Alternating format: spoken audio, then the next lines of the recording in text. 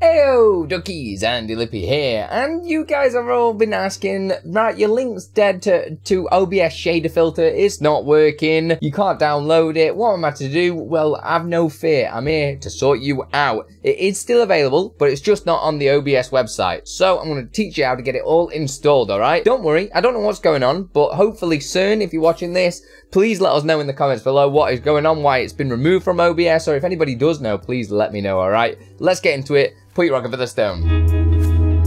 This portion of the video is sponsored by Own.tv. Own.tv really takes your stream to the next level with their overlays, easy to use emote makers, stream deck icons, Twitch bit, you name it, they have got it. You can combine all these overlays with the plugin that we're going to be using today, which is the ShaderFilter, to really get some crazy looking streams, and it's super easy to do. You can save yourself a cheeky 50%, that's right, half price, if you use offer code Andy50 at checkout, and your purchase goes to supporting the channel. Thanks Own.tv for sponsoring this portion of the video. So getting this downloaded is pretty simple and easy to do. Instead of going to the OBS website, we're actually going to go to CERN's GitHub page, which is just here. I'll leave the link all in the description, so don't worry about that.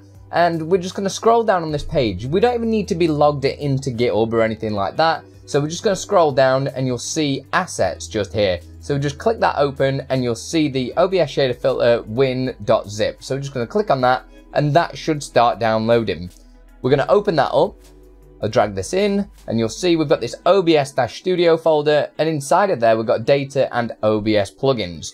All we're going to do is copy data and OBS plugins just there, and we're just going to copy that and we can go to now our C drive, into program files, or maybe program files 86, it depends where your OBS is stored. Mine's in program files and you should see OBS-Studio all lowercase. Just double click into that and then paste directly into there. Because I already have it installed, it's going to ask me if I want to replace these, so you can press replace if you're updating it or anything like that. Other than that, you can just press next, next, next as you do. It might ask for admin privileges as well. Once all that's installed, you'll be able to see that you've got it installed correctly, because if you go into OBS, right click on any source at all, go to filters, and under effects filters, we can add a new filter and you should see user defined shader. If you're not seeing that, it means that you've probably not installed it into the correct location, so maybe check program files 86 or something like that. You might have OBS stored somewhere else. And it'll work exactly as all my other tutorials show you. You just create the shader file filter, and then you can use effect shaders, load it from the text file. So that's what we want to do. We're going to browse for the filter, and it should open this examples folder that have got a bunch of different shaders in there. So for instance, I can use some rounded corner shaders. So if I go down to say rounded corner, rounded rectangle, or rounded stroke, open that up, you'll see if I change the radius here, I'm going to bump that up, and it will actually start making the edge of my source rounded. So right now you probably can't see it because I need to click off it, and now you can see round my source is all rounded. So I can resize it as well if I want to. I can change a border thickness, so I can make a thick white border on there. I can change the border color to something like red.